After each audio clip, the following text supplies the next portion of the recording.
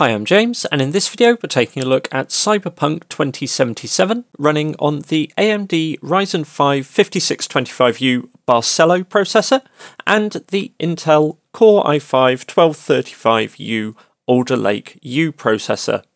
The testing is being run on the two laptops you can see here, which we have looked at previously on the channel.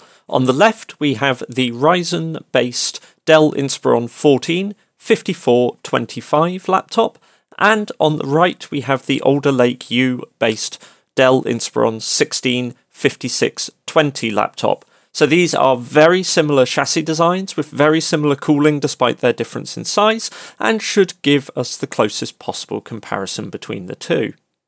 For testing we are running at 1080p, but the low detail preset and AMD's Fidelity FX set to the performance mode. This reduces the rendering resolution of the 3D elements of the display, but keeps 2D elements such as the HUD when you're in game at a sharp native resolution.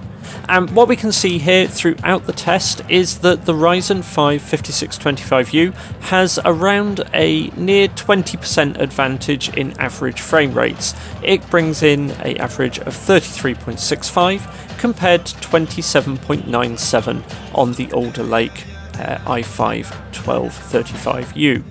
This lasts pretty much throughout the test. You will see there is just that bit of a margin in the frame rates between the two, and the AMD base system just delivers higher frame rates throughout this test.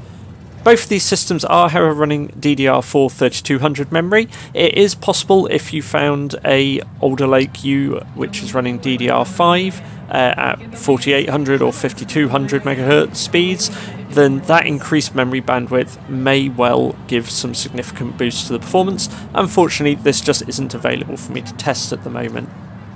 So I hope you found this video interesting. Any questions, ask in the comments.